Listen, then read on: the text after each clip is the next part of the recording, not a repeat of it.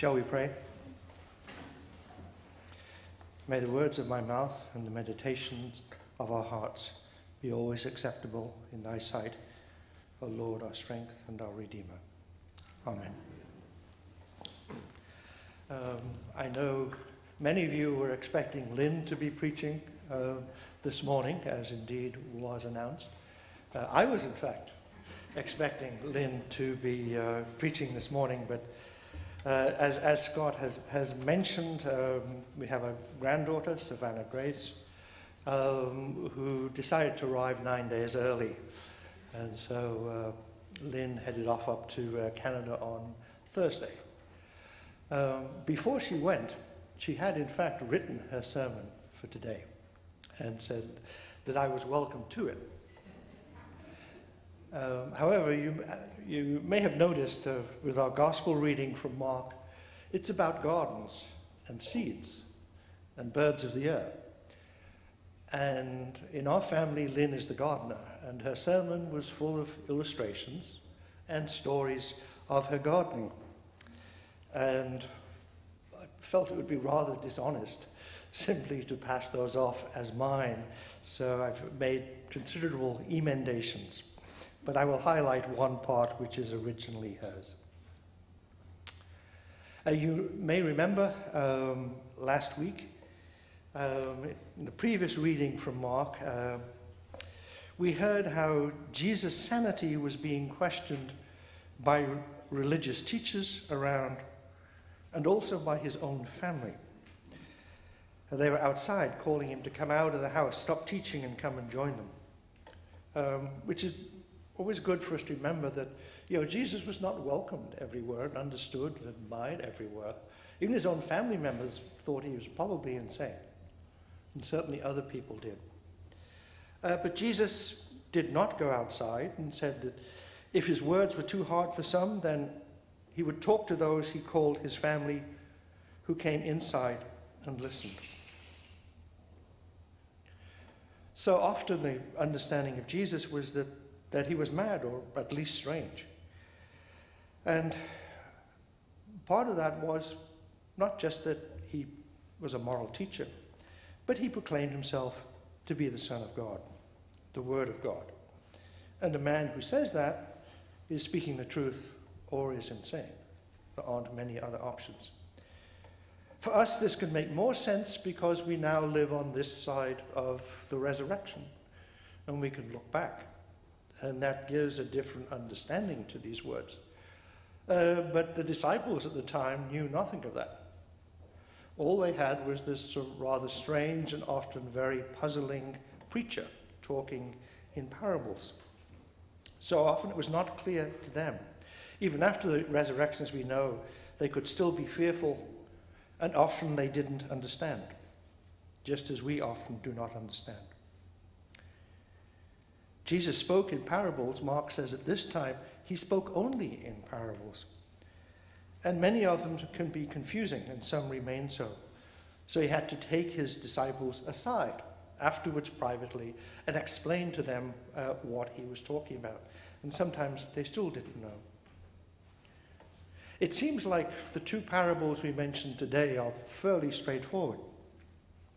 They're part of a series of parables which Jesus is talking about seeds. Remember the most famous one of the man who scattered his seeds. Some fell on stony ground, some fell on dry ground, some sprang up and was choked on weeds, and some fell on rich soil and grew and spread. But Jesus now tells two more parables about seeds, and again says, this will tell you what the kingdom of God is like. And he says, as has just been read, the kingdom of God is as if someone scatters seed on the ground. Life goes on, waking, sleeping, but the seed is slowly growing. And the person who sowed the seed doesn't know how. And he said, the earth produces of itself, that is, by itself. As I mentioned, my wife is the gardener, but I do bring her tea as she gardens later on in the day, white wine. And I do what she is, I observe what she is doing, and know that the miraculous and mysterious things can happen even in the most humble garden. From a tiny, tiny seed, something beautiful grows. She plants and waters. But it's while she and I sleep that something happens beneath the soil, hidden from view. And we cannot make that happen. And Jesus said the kingdom of God is like this. It's like something that will grow even without us. And of course, often despite us. And Jesus not only talks about a seed growing of its own within the earth, we don't understand it. He singles out one particular seed, the mustard seed, the smallest of seeds, yet when it grows, it becomes the greatest of shrubs, and the trees live in there. Many of the church fathers commenting on these parables comment on the fact not just that a mustard seed is small and grows to be very large and so is like the kingdom of God, but something about the mustard seed itself. At first it has little to offer, but crush the seed, and I quote, "The pungent savor of its fruit will make our mouths burn," as you know if you've had a mouthful of mustard. And they thought too that this was also an image of Christ, that as he was bruised and crushed, he released a power and birthed a church throughout the world. And again, this church grows in ways we don't know how. There was never a sort of golden age of the church. Some ages are better than others. But there wasn't a time when, all was wonderful and everything we, as the church throughout the centuries did, was right. Let me just take two examples from high points in church history.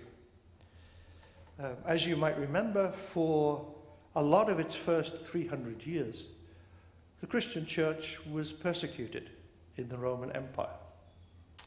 It was usually declared illegal and an affront to the emperor. In the year 315, the Emperor Constantine made Christianity legal, licit.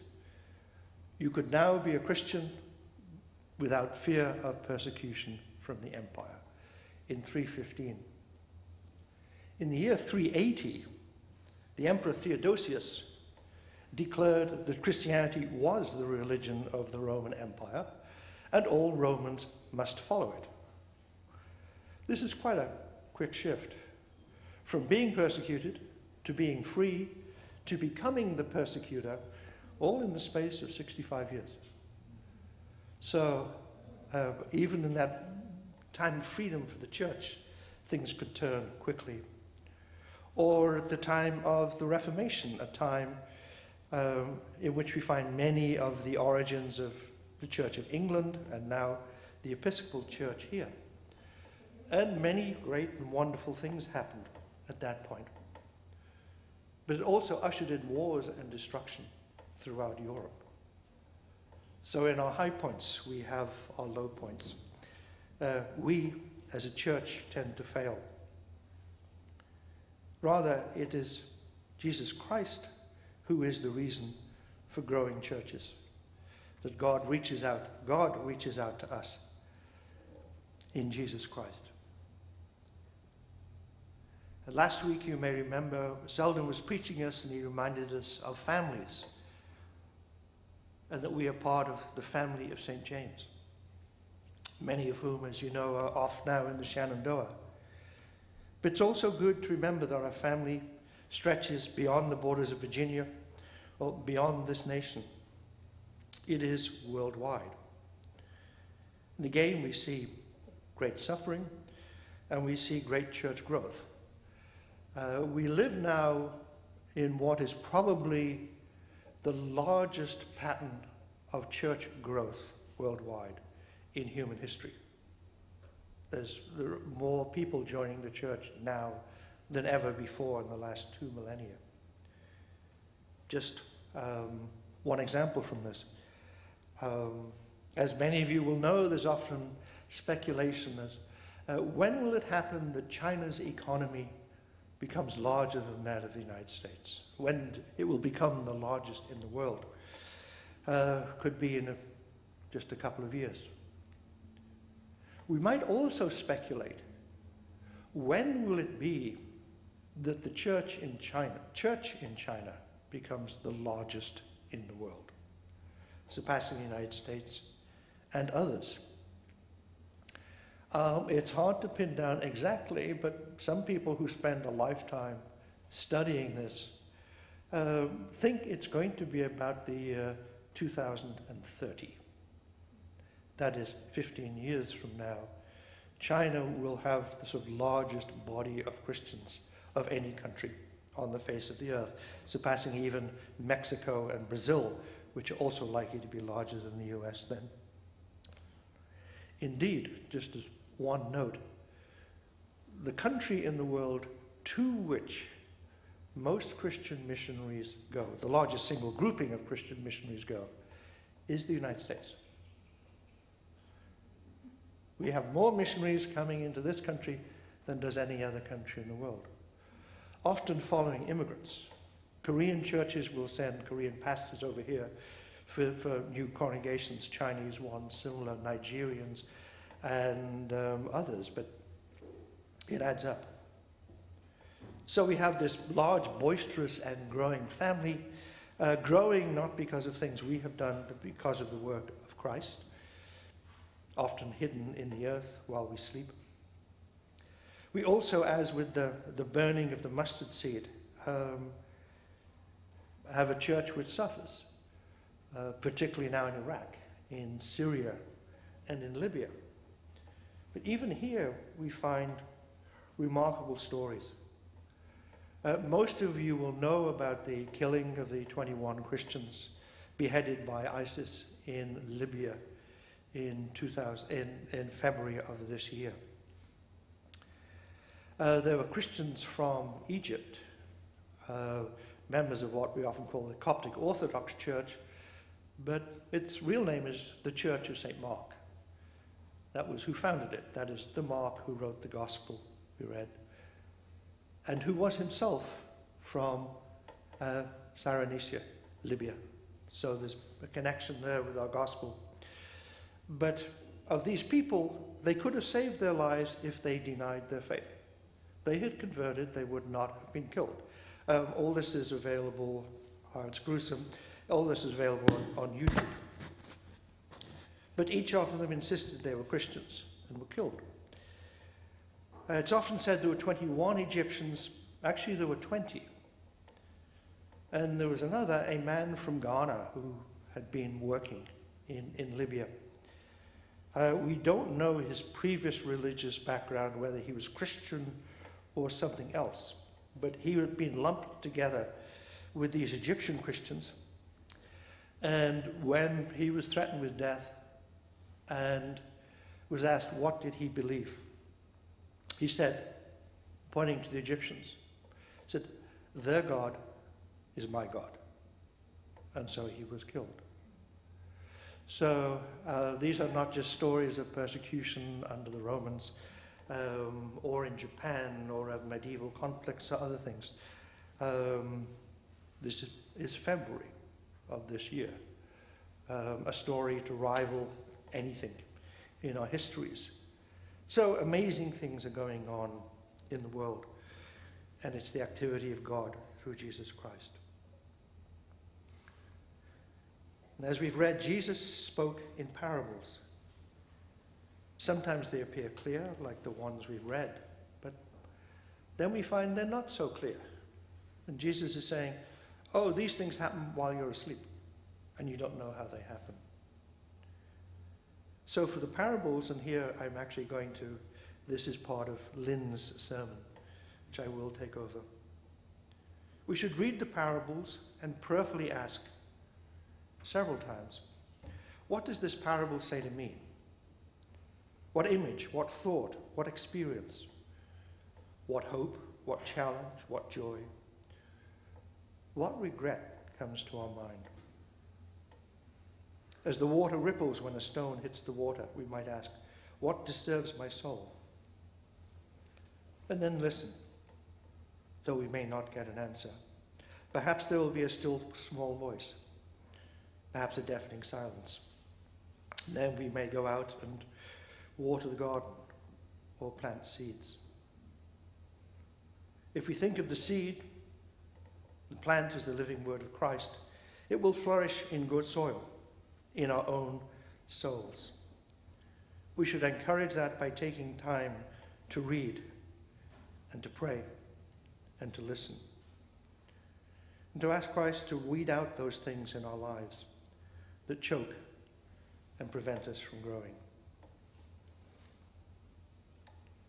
As the parable says, the earth will produce of itself, and the kingdom of God will grow because of what God does.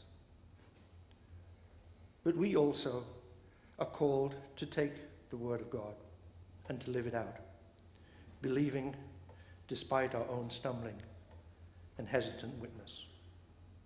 Amen.